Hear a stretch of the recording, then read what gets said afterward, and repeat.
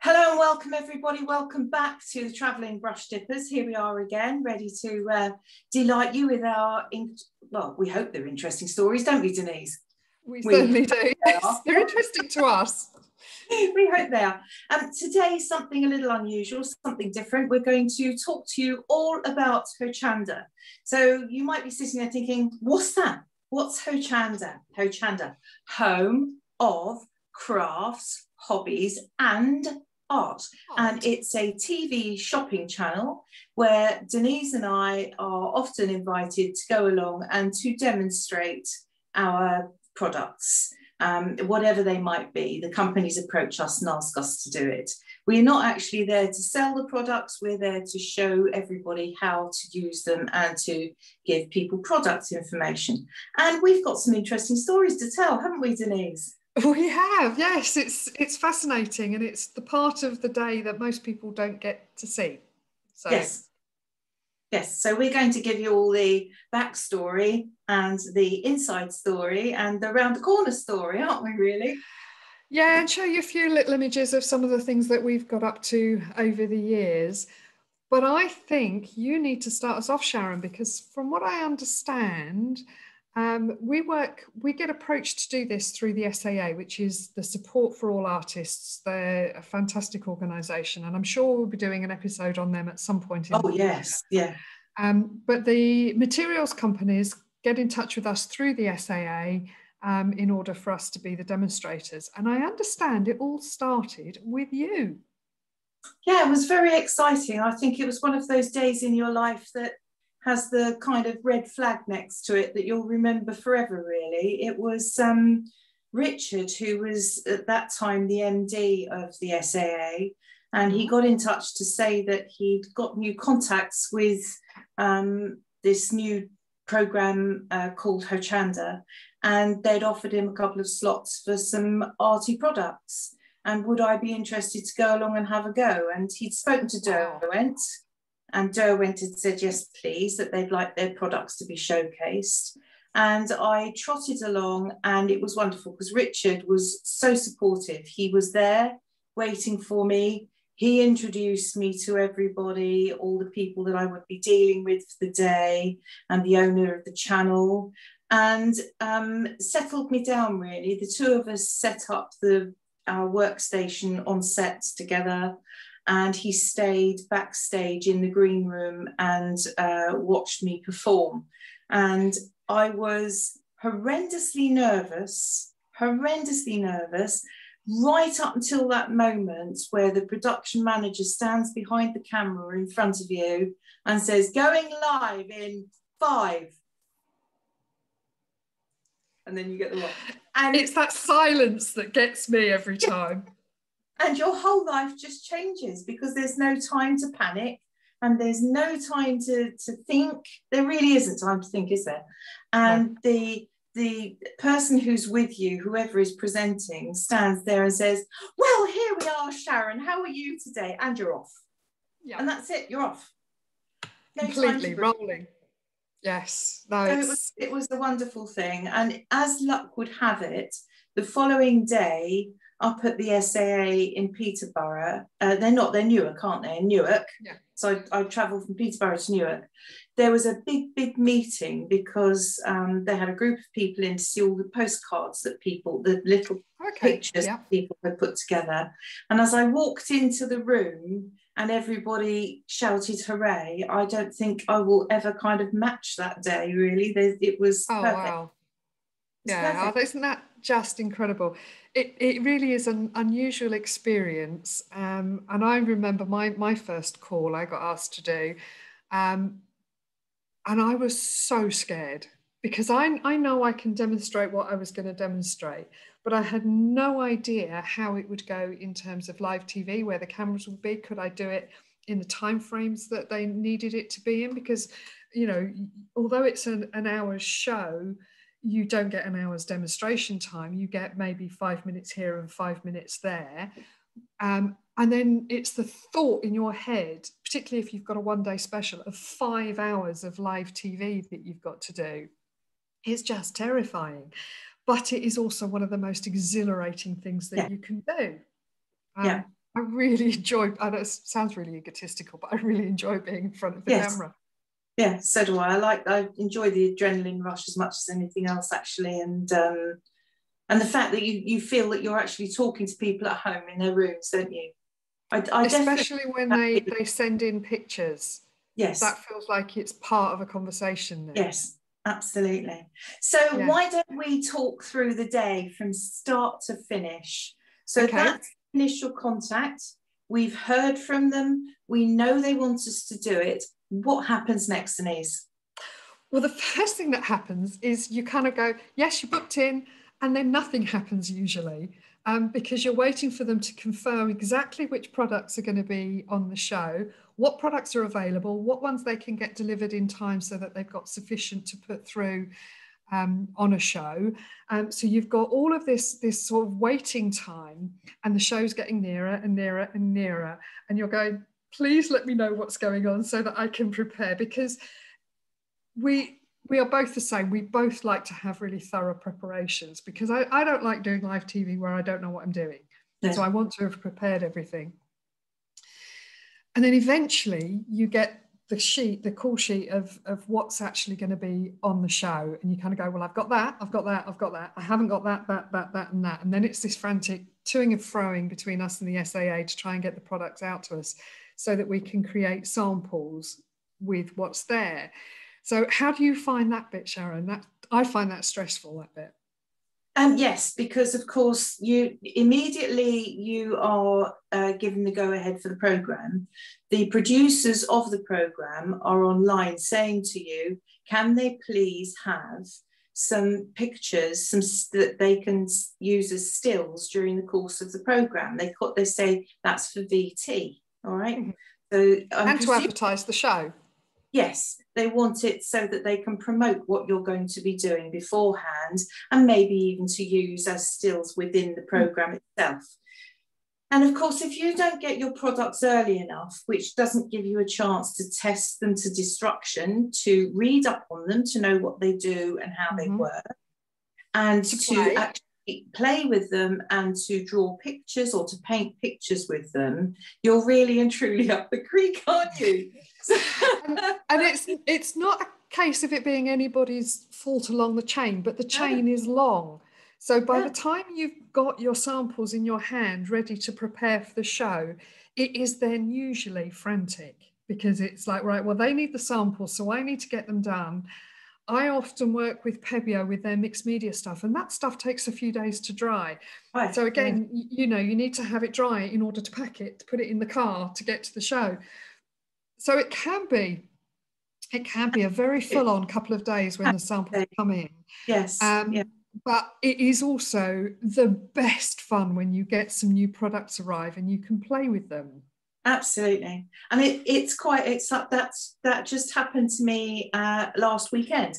And I was expecting product for a show on Monday, and the products didn't arrive until Friday afternoon. And so Saturday and Sunday, the weekend was out the window. Was it ever, mate? It was out the window. And I bet you had a lovely weekend, though. Well, I did. And you know something? They were so exciting. The things that I'd been sent, I hadn't used before, and they were so exciting. I was sitting at the drawing board right here where I am now. And I swear to you, I had a tremor in my hands, because my brain was rushing through. I could do that, and then I could do this. And if I did that, I could do that. And am I going to have time? And I could do that. And, the whole thing was just roller coastering. And it was just so exciting. My friend said to me a long time ago, when we were talking about TV and how it works, and she said to me, well, how do you know what you're going to do and what you're expected to do? And I said to her, I don't. I have ideas, but that's it. But more about that in a minute.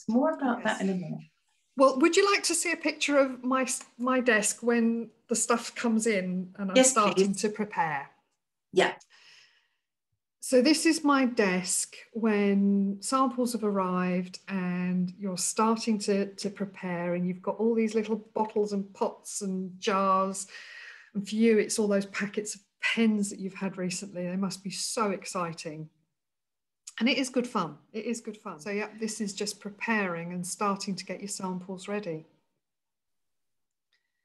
The state of my desk. I love my desk. It's covered in splats and spots. Well, it proves that it's used and it's loved, doesn't it, really? That's the point. Right. This is it already in pack to go, is it? Yep, this is when you start and you've got everything, you have to pile everything up ready to head off to the studio. And it's surprising how much, you know, it looks like there's nothing when you're on the show, but it's surprising. You have to take all of the samples that you've made, but you also have to take all of the paints and pots. They've got the demo pieces there, but the ones you're using, you take with you. So but when you say the demo pieces, what you actually mean are the pieces that are up for show for the cameras, don't you? Well, yes, you've got the paintings there, but they've also got they've got all the products there as well, the nice clean products. I've got all the products that have got drips down the side where I've been using, so I need to take all of those with me. Yeah. With the Pebeo, because as well it takes 24 to 48 hours to dry, I also have to take a shelving unit with me so that I can get them home in the car without the car being completely covered in Pebeo. Ah, you beat me to it, because I've got a note here that says stuff when wet, question mark. Aha. So what I actually have is it was a dehydrator where the motor went on it. So it's an old thing with lots of little shelves in it. And I just put my pictures into that and then put that into the boot of the car. So yeah. So we've got everything ready. Yep. You have sorted out what you're going to take demo wise. You've packed all the goodies and the things that you're going to use, haven't you? And you have to take everything, even the things that you're not going to use, that what they call upsells, because of course people might want to see them in their boxes and you have to open them up so that people can see. So it all has to go, doesn't it? All of it. Everything has to go, and I end up taking 10 times as much as I need, because I'd rather have more than I need and not use it, and if it stay in the box underneath the desk, then get in there and go, can you just show us this? And you go, no, it's back in my studio. It doesn't work like that. You have to take it all. It makes you look stupid, doesn't it? Which is and there are times as well, and again, I'm not trying to say this, it just happens in the way that things get presented to us or presented to HOCHANDA, that you've got something that you're using as a kit and then you get there and it's in a different box with a different thing. So you've made a sample. Yeah, we've all done this. You've made a sample of something. Yeah. And it uses products from 2 different kits and you're like, okay. Rethink. Yes. Yes, how can I work that one in? No, it's very true. So how far is it from you to get to the studios? The studios are in Peterborough, aren't they? Yeah, so just in the other side of Peterborough. Yeah, I would say for me, it's probably about 2.5 hours, depending on the traffic. Okay. Yeah. So what about yourself? It'll take me, I've done it in 3.5. I found that it's much easier at night time. So I have actually in the past left a class at 10:15 at night and gotten on the road and driven up there ready for, the next day. Bless her. Caroline at the bed and breakfast gets to know now that she can expect me late. But I have also taken up to 5.5 hours to get there in bad weather. So this is a very important thing that we're going to describe next. You need to leave time, because I've been sat there and the lady next to me hasn't arrived in time because she's taken 5.5 hours, and you miss your show and they have to put a video on and it's not funny. So they're not pleased and you feel stupid. Yes, and you've lost your chance, haven't you, really? So you jump in the car and you do your 2.5 hours drive. Do you tend to go up the night before? How does it usually work for you? For me, nearly always I stay overnight. It would only be if I had sort of a 1 o'clock in the afternoon show as my first show, then I would go, or sometimes the one-day specials start about 4 or 5 o'clock in the afternoon, don't they? Yeah. So those I would drive up on the day. But as we both know, the TV studio requires you to be there. When we were allowed to actually go there, they require you to be there 2 hours before your show. Yeah. So, if you've got a show, and we'll come on to the timings in a minute, that's first thing in the morning, then it's an early start. Yes. I'll tell you about that in a minute. Yes, I'm sure you will too. It's yes. So yeah, I prefer to go the night before if I can, unless the shows start in the afternoon. Yeah. It's just too much to try and do that, set up, travel, and get yourself in a position where you're calm enough to do live TV. That's very important, actually, because there's nothing worse, is there, than getting there when all your neck's red and your face is all flushed because you're stressed out with running about. I've had that happen to me at demonstrations, and I always leave myself a little bit more time to get to a demonstration, but there have been times when the traffic has been chaos and you've got there and you know the demonstration was supposed to start at 7:30 and you've arrived at 7:26 and you kind of slide sideways into the room with all your stuff and go ta-da! Do a 3-point turn, yes. And great turn.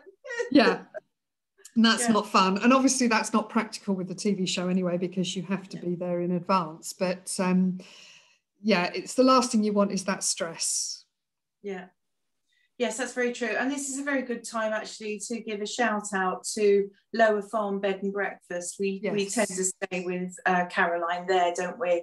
And it's the most wonderful conversion, isn't it? A farm conversion. And she makes fabulous accommodation, wonderful breakfast and a wonderful welcome. Yeah. Very, very lucky to have that on the doorstep. I used to stay at Premier Inn until that point. And the problem there, of course, was the fact that I also had a 10-mile journey in the morning to get to the studios, and depending on traffic and weather and what have you, and of course timings, because down to timings, if your show is early, so maybe you start at 7 in the morning, you have to be in the studio potentially for 5, don't you? Absolutely. And there is no makeup lady or man. There is nobody there to do your hair. There's nobody there to do your makeup. So it's a case of getting up at stupid o'clock, sitting down in the bed and breakfast. I tend to do it all before I leave because I find that flusters me less if I'm having a cup of tea, get myself ready. Yes. And then head to the studio. How do you do it? I do the same as you, actually, because as you say, it gives you a chance to wake up and to, because you, even with the bed and breakfast, you've still got a bit of a drive, haven't you? So you need to be alert enough to be on the road. Yes. And of course, you do want to make sure, with this much polyfiller, I need to make sure that I'm putting it in the right places. I don't want to look, as though I've done it in the dark by candlelight, really. With one eye shut, yeah. Yes, with one eye shut. So it's quite important to be there. Now, that, let's be fair, there are changing rooms and dressing rooms at HOCHANDA, so they're actually very, very well appointed, let's be fair.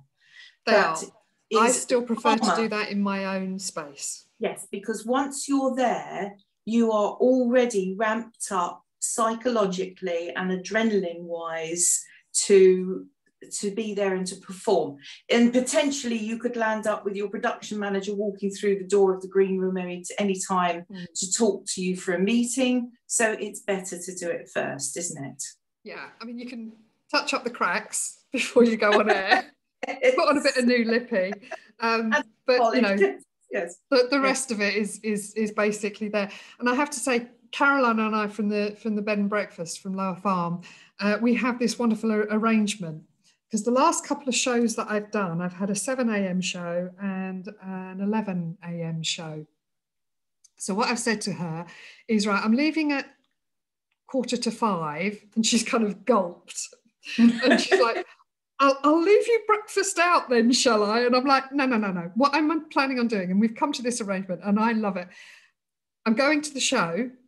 I then come back after the 7 o'clock show. So I finish at 8. I drive back to the bed and breakfast. I have a nice, chilled, relaxed breakfast. She hasn't had to get up at stupid o'clock. Yeah. Then I go back to the studio and I'm ready for the next show. So that works for me. I thought of it. I'm going to be claiming that one the next time I go. Please do. Well, it means she doesn't have to get up early, and it means that I'm not ready to eat at 5 o'clock in the morning. Yes, that's very true. That's true. So when you get to the studio, what is your first task? Why do we have to be there, Denise, that early? Tell everybody. Well, we have to set up the studio, don't we? But the first task is to get your trolley. So you go in to the front reception and you get your badge and you sign in with the security. And then you get this trolley and you wheel it back across the car park to your car and you load everything up onto the trolley. That wakes you up, doesn't it? Well, they've got all of these bumps there, and it's like a pneumatic drill driving this thing across. And as you drive across, the trolley shakes and things start to fall off the side of the trolley. So yeah, that's the start of it. And you can then go through into the studio and start setting up. But I would say for my HOCHANDA shows, I think it probably takes me the best part of an hour to lay everything out on the desk. All the jars need stirring, and setting everything up at the back. Would you like to see some pictures of setting up? Yes, please, love to. Okay, so this is me arriving with my trolley and my bag of goodies for setting up the show. So they've got these different areas within the studio. They call them the lounge and the loft, isn't there? And the kitchen. So there's different areas that you're assigned your area. So you start off, you get all your stuff there. And it's just setting up. So you can see down the far end of the bench there, that's where the products are all set out ready for the cameras. They're scanning around. And you work this closer end to... Yes, so you've got an area where you're going to do your demonstrating, and then the team move along the desk. So this is some of my samples that I've put out. And do you put your samples up yourself? Usually, yes. Or you make me feel guilty because I just dumped them on somebody. Oh, I didn't know that. Well, for me, it's more a case of I take the set apart. I probably shouldn't. But I kind of go, oh, there's something on there. I want that shelf form. That comes down. And then I start putting my things out there. Yeah. So, it's putting my samples out. And sometimes it's a case of having some samples that you want to dress the set. And then you've got some samples that are along behind the product, so that when they're describing the products, the presenters will hold those samples up. So you need a bit of both. Yeah. And here we have the other end of the desk set up with all the products, and got my presenter there and the couple of the production crew, and they're just running through everything to make sure that they understand what's going to happen and what's coming up. And do you know, this is a case in point, isn't it? Because when they do that, you go through all of the items with your production team. So that's the producer there with the paper in her hands, and the presenter, the lady here behind the desk. They have to absorb what you've got in that 5 minutes, and it stuns me. Because they go through it all, you tell them the special, why this thing is special, what it does, how it works. Oh, and don't forget, you can do this with it. And they take it all on board, don't they? I'm just so impressed. Incredibly impressed. And they take it all on board. And then an hour later, they take it all on board for the next show. And yours is all gone, and they've taken it all in for the next team and the next set of products. Must have amazing memories.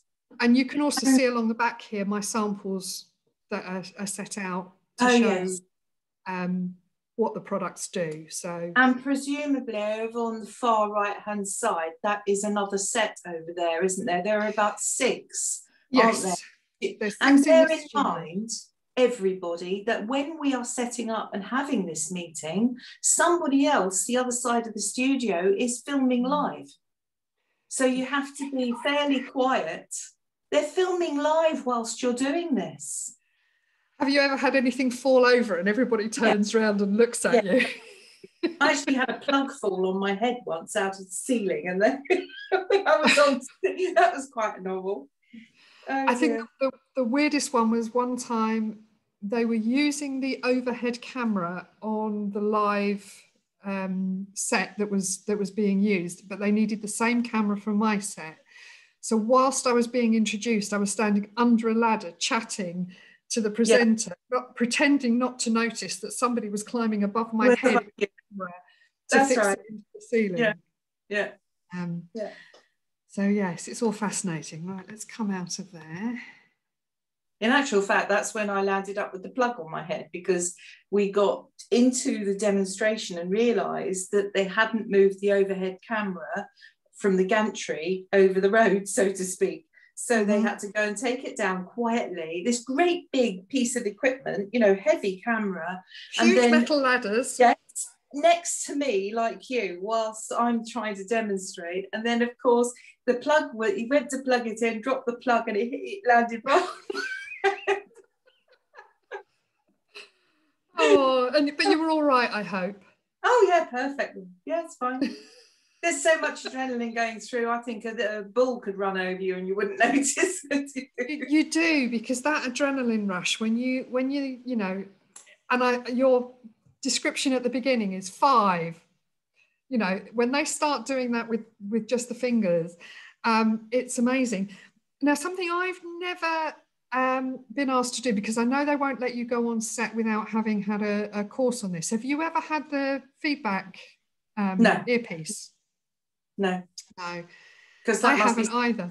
Altogether, mustn't it? When you're trying to stand there and talk, and somebody's talking in your ear, and you're talking to the person next to you. No thanks. You know what? I'd quite like to do it. I'd quite like to go on the course.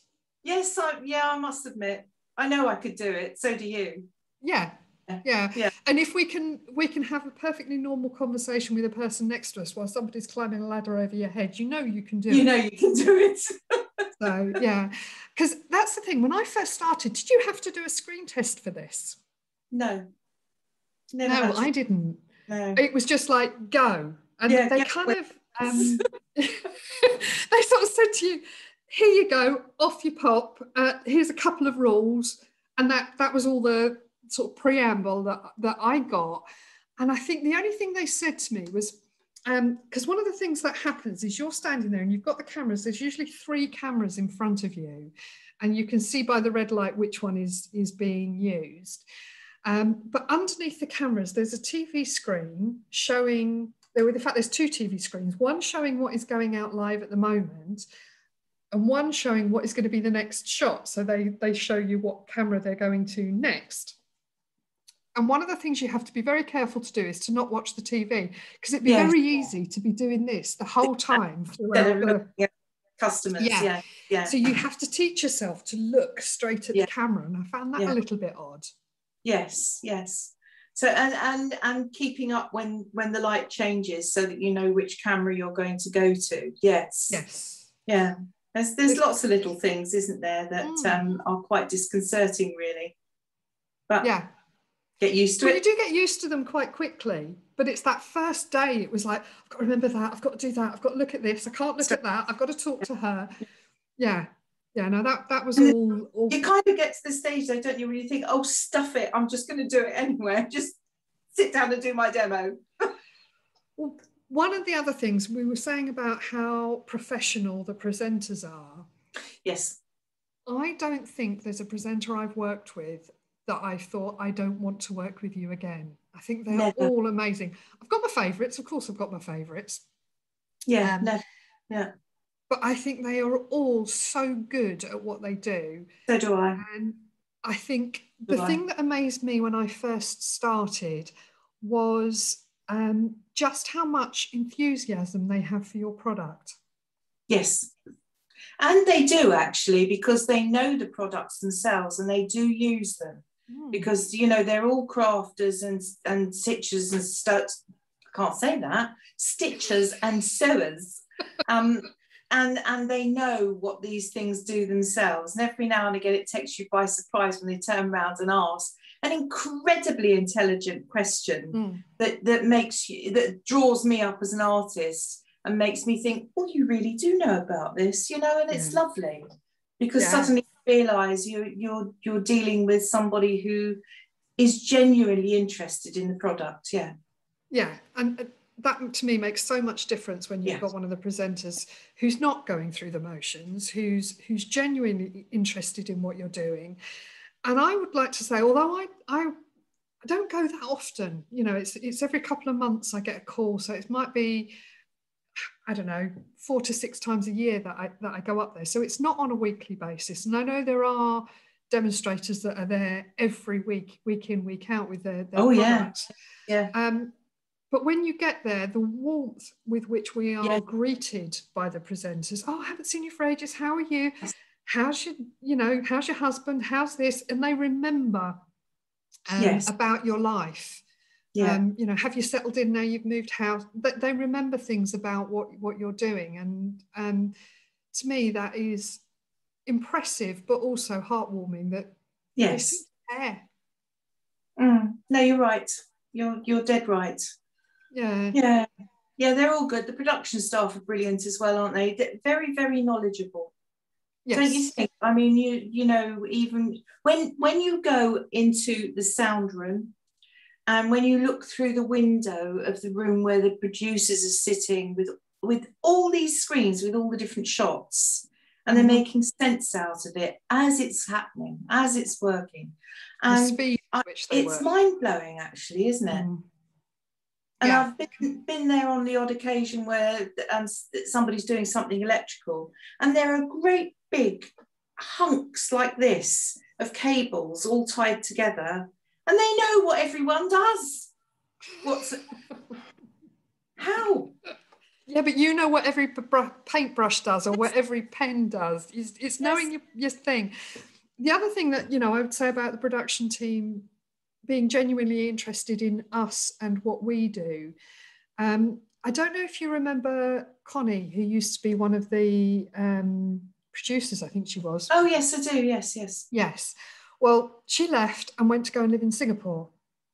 And at the beginning of last year, before we had all of these lockdowns, I went out there. My husband and I were out there on a trip, and we met up with her for coffee. And we had dinner with her. That isn't something I would necessarily have expected her to do, but she kind of went, no, we'll go out to dinner. So I thought that was lovely that she remembered us enough and was interested enough and hadn't just moved on from the job. Yeah. It wasn't just part of the job. So big up to all of the team, actually, all of the production crew, not just, A lot of respect for all of them, actually. And the hours they work. What is it, 10-hour or 12-hour shifts? They're horrendous. Oh, yeah, whatever it is. And they start at really silly o'clock. Yeah. It's full on because, of course, they're moving from one show sometimes straight into the next hour. So they've got to switch gears like that, from, I'm painting and arting. I'm sewing. And then I might be stamping and the short breaks in between. So deep respect from that point of view. And a lot of them travel for miles, don't they? I know Leonie goes up because she lives down my neck of the woods. Yeah, she's Brighton, isn't she? I think. Yeah. So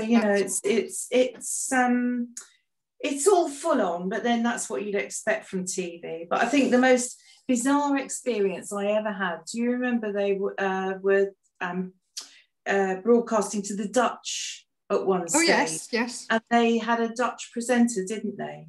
Yes. And I can remember that was a very early morning start. So I think that was another 7 o'clocker. And everything I said, God bless her, she translated everything. Wow. So I'm standing there and this lady's talking away and talking to the Dutch audience. And I didn't have a clue what was going on. And it was just a case of, you can demonstrate now, Sharon. Switched from Dutch to English. You can demonstrate now. So, fine. Yes. Would you like to show us the photograph of you sitting in the chair? Oh, what, the throne? Yes. Look at you in that wonderful chair. They've got 2 of these in reception, haven't they? They have. They've got 2, haven't they? The blue one and a pink. And yes. They travel with them, don't they? Wherever they are, if they're doing live shows or they're out and about, the thrones go with them. So I just could not resist. I think everybody's had a photograph taken in the throne. A selfie. Yes. Yeah, good fun. Yes. You said about they take them out when they're out and about. Didn't you get to do one of their live shows with them once? Tell us about that. Yeah, I was lucky enough. They were at the Kent Showground. And so I travelled down there for the weekends, and they did a year of going around the different big venues like that and taking it out on the road live. And the presenter, everybody went with, the camera crew, and I'll show you this picture. So in this particular photograph, you can see the setup for a live production, a live show, and all of this was being broadcast live as we worked it and as we demonstrated. But the thing that got me was the actual setting up of the gantry. I watched them do it on the Friday afternoon, and the chaps were just clambering all over it. I mean, up in the air, crawling along I was just amazed, you know, in this day and age where everybody is so aware of health and safety, that was out the window. I was just so impressed with their agility once again, and the speed that they put these lights up and worked it. And it went very, very well. We had 3 cameras. And what you would normally have in the studio anyway. Yes, indeed. And but each camera was manned on this occasion. Okay. And that's my back over there on the right hand side. I see you. Speaker, just talking to the presenter about what we were going to do. But that was great because, of course, we had lots of people come through for the weekend, and I was on the SAA stand along with Emily. Oh, okay, lovely, Emily. I was running workshops there as well, so juggling 2 balls really, you know, running down to do the HOCHANDA bit and then running back to do the next demo on the stand. So yeah, it's good. Russia, I think. Yeah. You were saying there about, you were talking to the producer at the side. We have a production meeting before every show, and that's really where the presenters absorb so much information, don't they, about, you know, happening. And we get quizzed as to what we're going to do. What demos are you going to do this time? And so they try and... I do remember one show that I did, and I think I had about 4 minutes at the end of the show. I didn't know I was going to be doing another demo. No pressure, but I didn't know I was going to do another demo. I thought 4 minutes, they're just going to talk on about the products like they do, you know, and upselling stuff. And the presenter turned to me and said, "You've got 4 minutes, what are you going to do?" Lie down and die, probably. So I did a whole painting in 4 minutes. And it worked fine. But you know, when they put you on the spot like that, I have to say... Have you ever had anybody phone in? There was one particular session, I had it all laid out what I was going to do, all next to me on the table, you know, this demo, and then when I've done that, and if they give me, what you tend to do is you think about one big demo, so that's your one piece that you can maybe come and go to during the course of the show. And then you have a couple of little bits and pieces where you can showcase particular products that you have, don't you? And on this particular occasion, I was right in the middle of my demo, and somebody came up with, "Oh, Sharon, we've just had a phone call to the studio, and Doris wants to know if you can paint an octopus." Yeah, thanks, Doris. I'm in the middle of a landscape. And all of a sudden, I'm sitting there live on TV thinking, "Oh, how much? How do I paint an octopus?" I got my own back because I'm sitting there thinking, how am I going to do this octopus fast and efficiently and effectively? And so I'm thinking, how many legs has an octopus got? Right, okay, got that right. And then thought to myself, tentacles, suckers. So I said, well, to the production team out there beyond the cameras, well, it would be wonderful because I know what we could do with the suckers. If somebody could find me a straw from that well-known food outlet, then I could just put it in the paint and do the suckers. And you could see the other people on the other side of the cameras going, "Oh, oh." Well, they do have a shelf out the back of props. And there are times when somebody goes rummaging through this shelf of props. So that's where I bet you somebody went over and had a look. But they've got all sorts of things there, like the stands to hold your products onto, the little ledges, and, you know, there's all sorts of things over there. Things, yeah. Water pots and cutting mats and, you know, all sorts of things. So, yeah, I'm sure somebody went... Yeah. No, they are amazing, aren't they? They are absolutely fantastic. I've done that twice. We had another phone call one day with somebody asking if we could use the pencils on parchment. And I turned around and said, well, I have no idea. I've never tried it. So if we can find me a piece of parchment, and once again, 3 people went off in different directions, a million miles an hour. Because normally in the studio itself, you've got yourself, there is the presenter, and there is the floor manager who is moving the cameras up and down the desk as per the instructions of the production office. So obviously it's silent, but these people start doing stuff, so you know somebody's talking to them, but because we haven't done the talk back, you know, we don't know what that something is. Yeah. And sometimes the presenters just start laughing and you know somebody said something, which is quite funny. Yeah, absolutely. Oh, we have some fun, don't we? We certainly do. Yeah. Do you remember when they swapped studios? Because they changed from one big studio, built a new one, and everything was moved literally overnight, wasn't it? Yeah. All the staff and the presenters had to stay and be there and move it all so that there was no break at all in transmission, which was such an amazing thing to do. And when I went in, and they were still setting all of this up, I can remember on that particular day, we were doing that, somebody was doing scaffolding and somebody dropped a scaffolding pole. And the fact the scaffolding pole fell down on the concrete floor because it hadn't been covered at that stage, and it went ding, ding, ding, ding, ding, ding, ding, as it hit, as it hit, did this. Somebody opposite me dropped what they were setting up, and as they dropped it, they swore. And so everybody in the studio just ground to a halt, and it was hilarious. Yeah, I do remember the pressure, because I think on one of the sets, I mean obviously the whole studio is 6 different sets, and I think I was in the studio, so it must have been a very similar time to you. You must have been the day after me or something. We have done that. You and I was the first person to use this set, and they had these brand new tables and brand new everything that they'd set up. And I was thinking, crikey, I'm doing this Pebeo. It's an oil-based product. If one of my pots of paint gets tipped over, it stays. On this table. Yeah. And I was thinking, I've got to be so super careful because it can get sticky. And so if you try and put something down with sticky fingers and lift your finger up, the pot goes over. And, there's all of this stuff going on, hopefully out of shot of the camera. It's all good fun. It is all good fun. Dear. It is. Shall I show you something? I've got something here I can show you, and I'm wondering whether you remember this. Now, I do quite a lot of Pebeo shows when I'm working, but I have this picture here. So that's using the Pebeo products. Do you remember when we did this? Because you were with me when I painted that. Yes, this was the day we went up to London, wasn't it? It was, wasn't it? And that was the first day I got to use the Pebeo.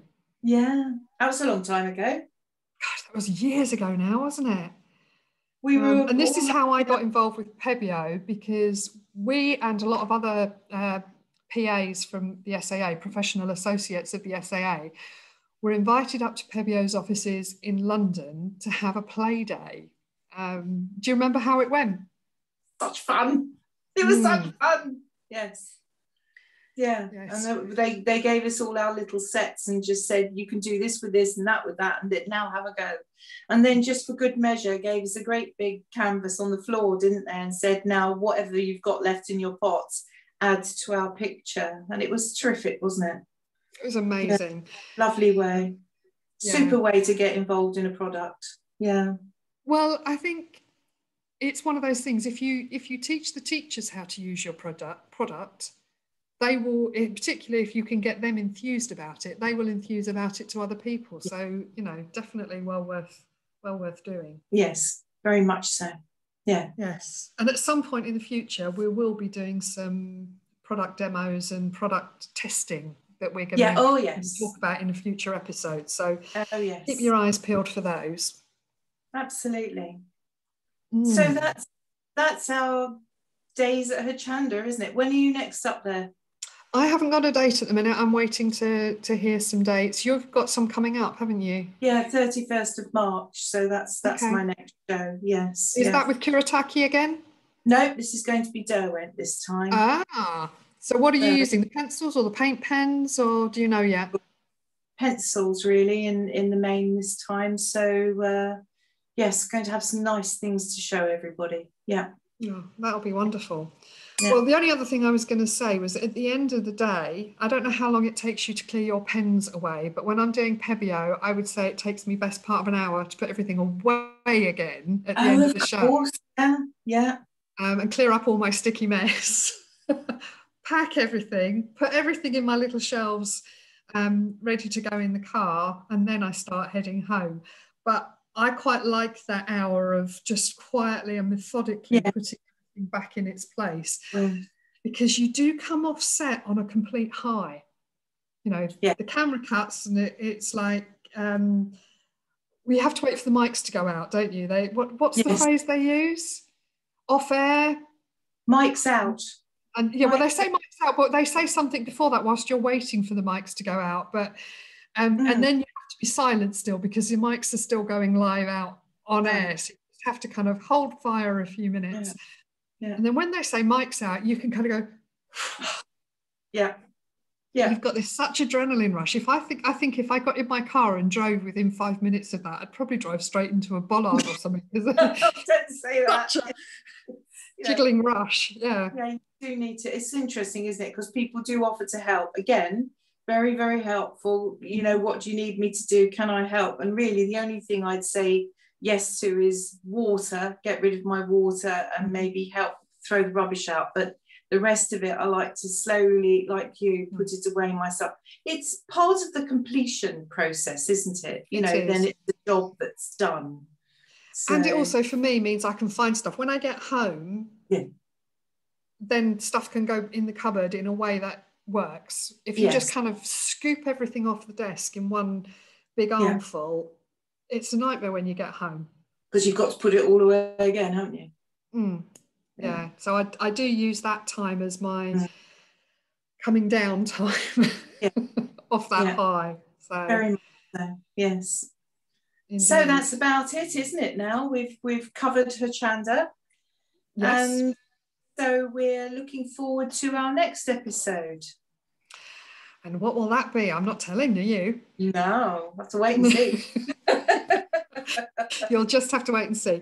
But we'll keep these episodes coming thick and fast. And all I can say is please, please, please keep dipping into our conversation. Indeed. Just before you go, I've got a couple of snippets of interesting information, legend, urban myth for you. Thought you might be interested to hear it. When we're talking about theatre and TV, we've heard people say before someone goes on to perform, break a leg. Well, what's all that about then? It seems to be the most peculiar thing to say, doesn't it?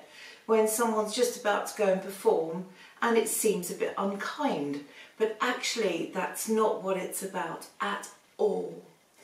When you think about the theatre and the curtains that would come across the stage at the end of an act, at the end of a play indeed, the handle that is used to open and close the curtains is called a leg, because it's kind of leg-shaped, L-shaped, and they use it to wind the curtains.